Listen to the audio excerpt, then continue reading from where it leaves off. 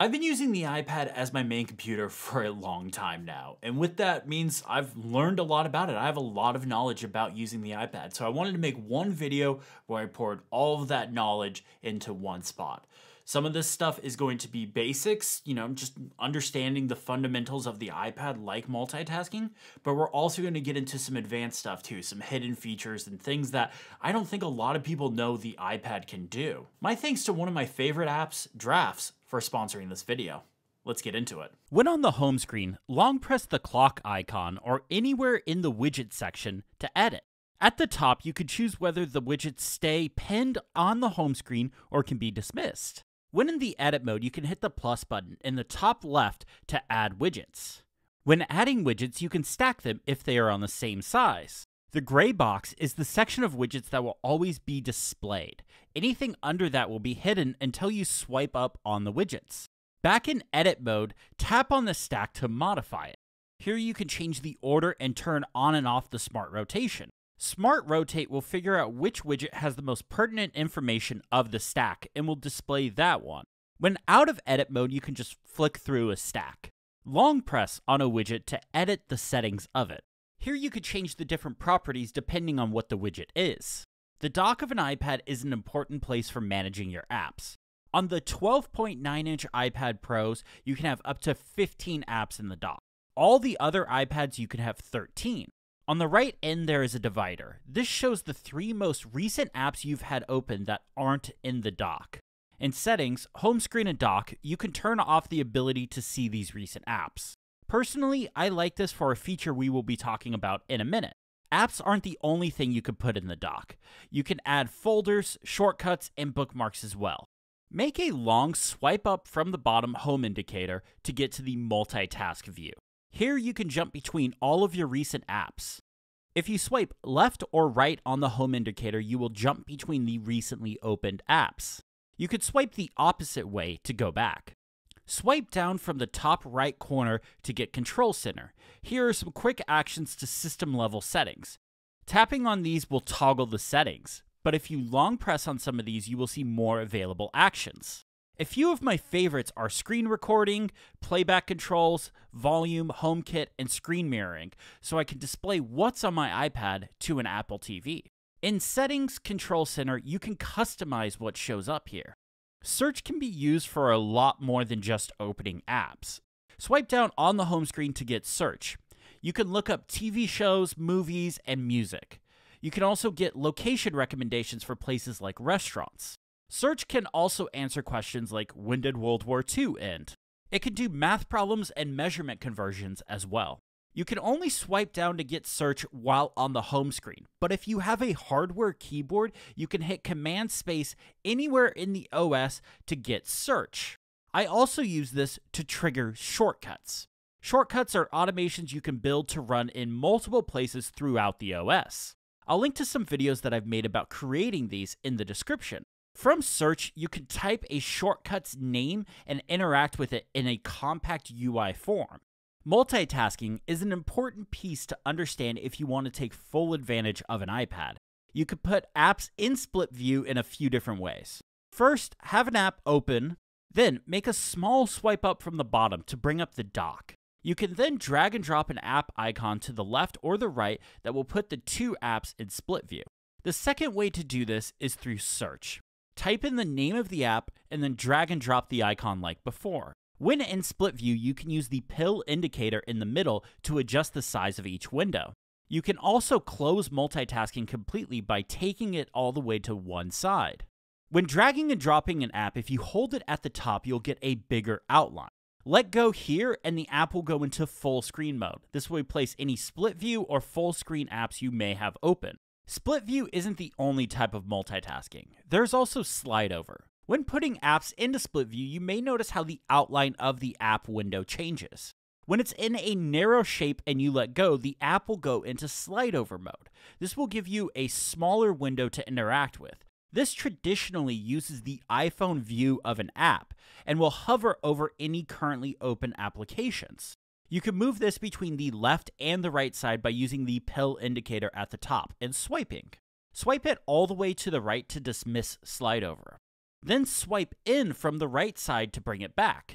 Slide over has its own multitasking. You could swipe left and right at the bottom, just like the home indicator, to jump between apps. Or you could swipe up from the bottom to get the carousel multitasking view. You can also pull down on the top indicator to put that app into split view with the current active app. If you long press on an app icon, you'll get a contextual menu. Apps can display different shortcuts here. If the app supports multi-window, you will see a Show All Window button. Tap on this to see all instances of that app. The multiple instances of the apps can have different projects, files, or documents open. You'll also see what apps are in split view with those instances, as well as any slide over instances as well. You can hit the plus button to create a new window. If you want to close one or all, just swipe up on those instances. Tap the recently closed window button to reopen any recently closed instances of that app. If you have an app open and tap the app icon, it will automatically jump you into this multi-window view. Between multi-window support and split view, you can have the same app open side by side. This is really helpful for referencing information from multiple different documents when in the same app. You will see pairs like these and other apps in the multitasking view and the multi-window view. If the app supports multi-window, you can make as many of these app pairs as you like, whether it's with the same app or different apps. You can enable split view and slide over with more than just app icons. You can drag and drop content, things like notes, tabs, images, files, and more. This will put that app in multitasking, but will jump straight to that content. You can drag and drop notifications into split view as well. Just long press on them and start a drag, then drop it into the split view position. The app files is full of hidden surprises. One of my favorites is, well, favorites. You can drag and drop folders onto the column on the left side and add them to the favorites section. This way you can quickly access those folders. If you prefer tags over a folder structure, you can do this as well in files. Long press on any file or folder to add a tag. You can use the built-in tags or create your own custom ones. Then on the left side, you can tap a tag to see all folders and files associated with it. One of the most confusing aspects of the Files app is cloud storage versus local storage. Files supports iCloud and other third-party cloud apps like Dropbox. You could turn them on and off by hitting the three-dot menu and then the edit button, then toggle the switch next to them. The On My iPad section, though, is for local storage. Here you can store files, projects, and anything else you want to stay just on your iPad. The benefit of this is these files will always live on your iPad as opposed to getting removed and put in cloud storage. I personally use this for any projects that I'm working on and will then move them to cloud storage when I'm done. Just like with apps, you can also drag and drop for content. Long press on text, images, files, and start to drag it. Then drop the content wherever you want it to go. You can also do this between different apps as well. Drag and drop is an important tool all throughout iPadOS. At the top of Files, there are two smart folder views. First is Recent Files. This does what it says on the tin, shows all the recent files that have been added to Files. The second will show all shared files you have. This view will only show up if you have shared files. The three-dot menu at the top has a few interesting features in it. First is a document scanner. It brings up the camera view so you can scan physical documents and save them into files. When scanning, it will auto-detect the document and put a box over it. Once it's confident it has the document, it'll scan it automatically. You can then scan the next page or save it to files. The second option here is to connect to a server. This allows you to use services like SMB to connect to shared network folders. I use this to connect to my Mac Mini server and move files back and forth. When I worked in IT, I used this to connect to our file server. If you want to create a zip file, hit the Edit button and select the files you want to compress. Once selected, hit the More button and select Compress. This will create a zip file. To unzip the file, long press on it and select Uncompress. The iPad also supports external drives. For iPads that have a USB-C port, you can just plug it in. If your iPad has a Lightning port, you can use an adapter to plug in an external drive. Once the drive is plugged in, you will see it on the left-hand column. Drafts is one of my favorite apps to use on my iPad, iPhone, and even a Mac, and it's the sponsor of this video. Drafts is a powerful text editor, and it's where text starts. When you open the app, you're greeted with a blank document. This way you can quickly write down whatever you need to get out of your head so you can get back to what you were doing. The syncing is so fast that the text will be waiting for you on all your other devices, like the Mac, iPad, or iPhone. But there's so much more to Drafts. It supports formats like Markdown, so you can write out blog posts, emails, documents, and anything else involving text. When you're done, you can use the Action Center to send that text wherever you want it to go. For me, that's places like my email, messages, my blog, video descriptions for YouTube, and so much more. There is a huge community that builds actions like these and more for Drafts. You can download them from their website that I'll link to. Drafts also supports task paper. I use this to create a grocery list and mark things off as I go through a store. One of my favorite features in Drafts is the ability to create document templates. I do this for things like my newsletter and video descriptions.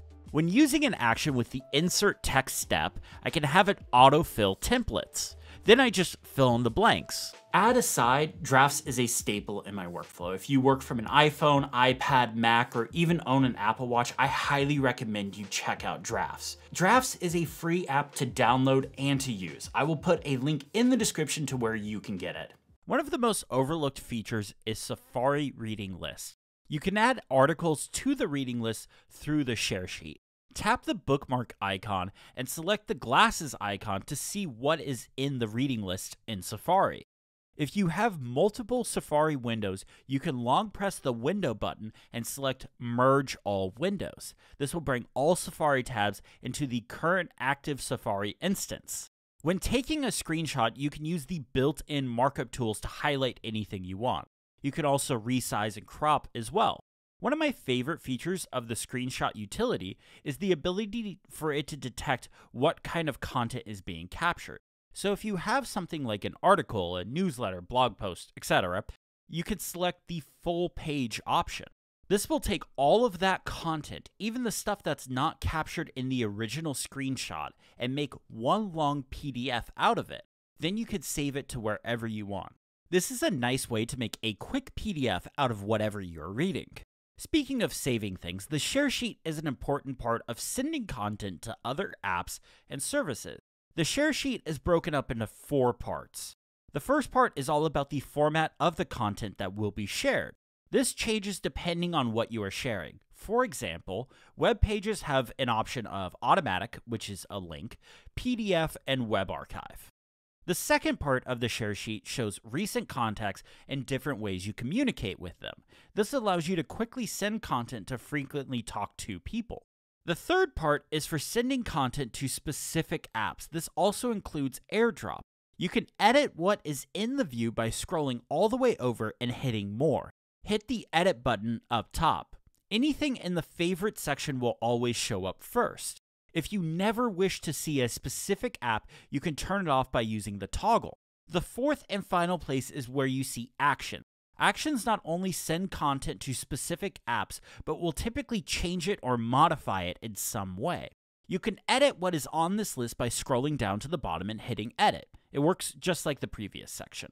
If you use shortcuts that have content passed to them, this is where they will show up, along with specific actions apps can do.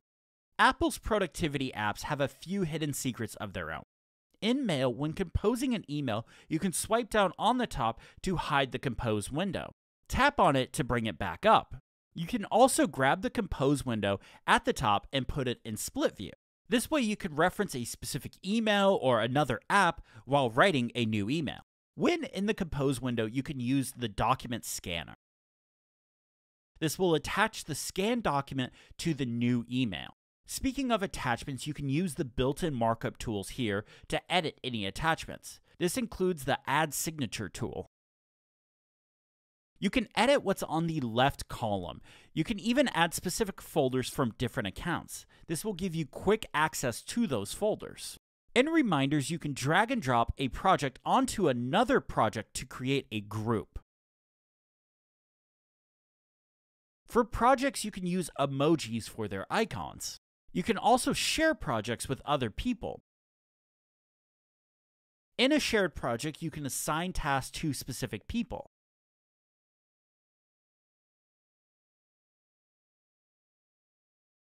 You can also edit the smart lists and add a view to see all the shared tasks that are assigned to you. When configuring a new task, you can set up typical reminders like time-based notification. But with reminders, you can set up notifications to be triggered when you are messaging somebody specifically. You can also create subtasks when editing a reminder. Notes is a well-rounded application that has a lot of different capabilities. In Notes, you can hit the checkmark icon to start a list. Tap on the bubble to mark something as done. When creating a new line, it will automatically add a bubble next to the new item. Hit the three-dot menu to get access to per note settings.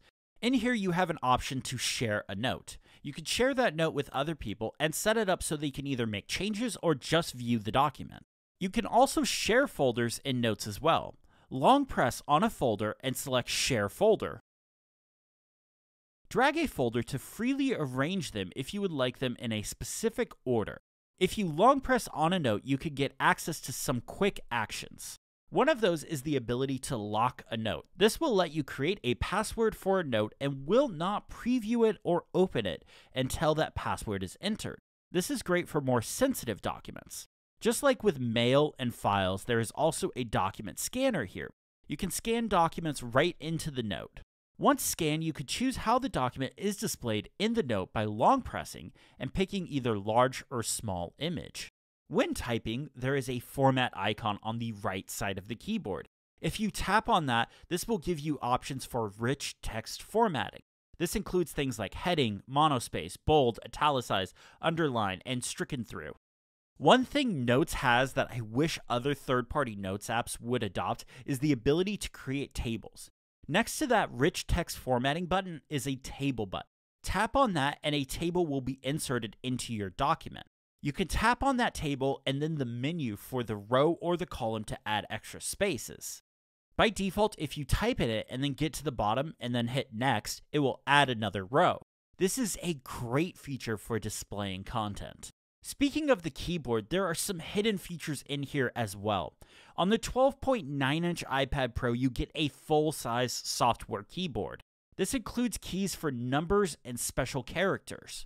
On all the other iPads, you get a more compact layout. This is due to the reduced screen size. On the software keyboard, you can pull down on a key to get the alternate character. Normally, you would have to hit a modifier key to get these, but instead you could just pull down on them. When typing text, you can long press on it to highlight. One of my favorite features is to hit lookup. This will give you the dictionary definition of the word and a few other suggestions. You can drag the handlebars and select even more of the text. Here you can cut, copy, and paste. Pinch the software keyboard to get a more compact layout. This uses the iPhone's keyboard. Drag the pill icon to move it around on the screen. You can also use the swipe to type feature from the iPhone as well. Pinch out to return to a full-size keyboard. Long press on the emoji keyboard to jump between first and third-party keyboards quickly. In Settings, Keyboard, there's a lot of options here to push how you can use the keyboard.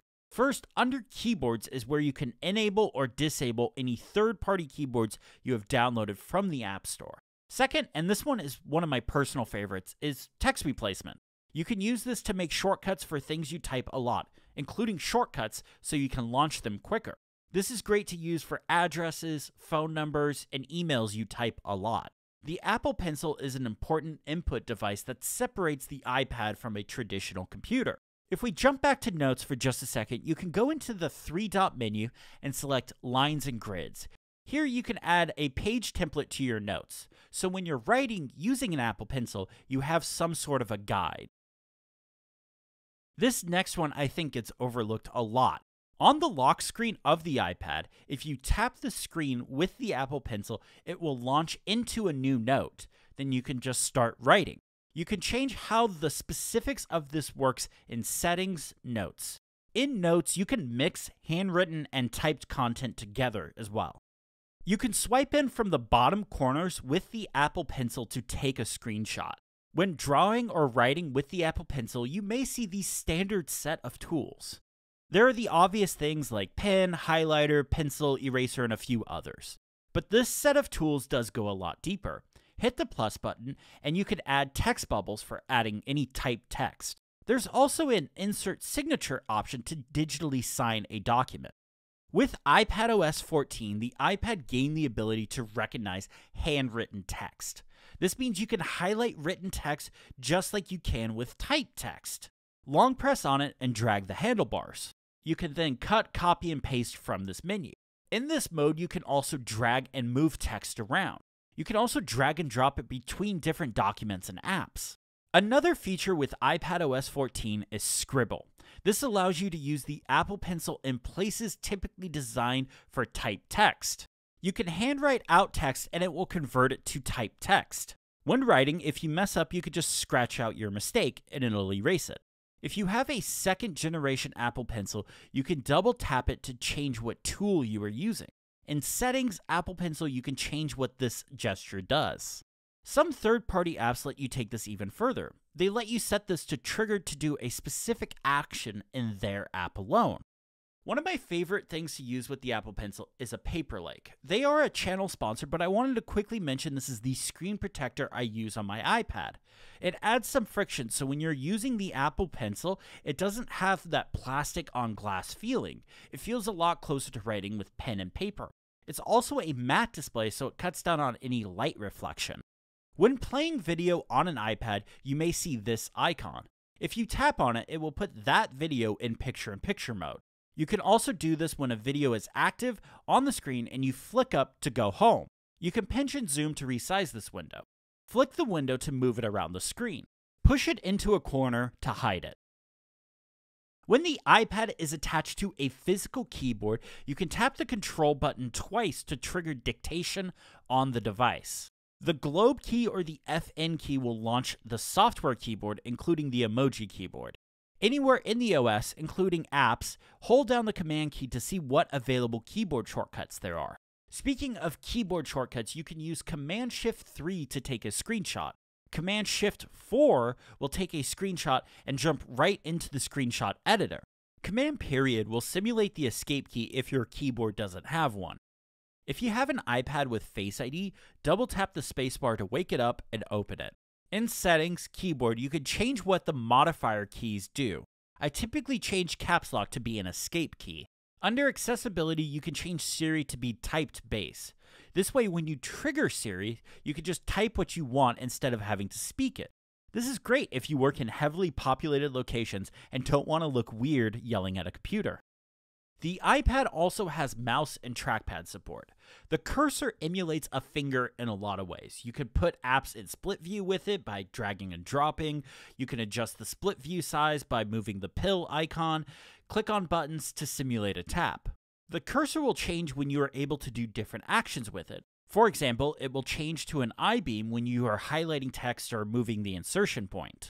I personally prefer the trackpad on the Magic Keyboard or the Magic Trackpad because I find they work the best.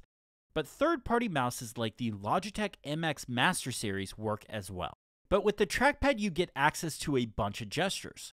2-finger vertical and horizontal scrolling, 2-finger click to simulate a long press and to get things like the contextual menu, 3-finger swipe up to go home, 2-finger swipe down on the home screen to get search, 3-finger left and right swipes between apps, long 3-finger swipe up to get multitasking, just place the cursor down at the bottom to get the dock, push down into the bottom to go home, push up into the top to get notification center, push up into the upper right corner to get control center, push into the right side to get slide over, click and drag the pill to move slide over around, and push it back into the right side to dismiss it. If you don't like natural scrolling, you can go into Settings, General, Trackpad, and change the way the scrolling works. You can also enable tap to click if you like that. The iPad does have external monitor support, sorta. It mirrors what's on the display of the iPad. Since the iPad is typically a 4:3 aspect ratio, you will only see a 4:3 image on your monitor. Some third-party apps also have support for external displays, so they take up the full screen size. When using an external monitor, you can use clamshell mode.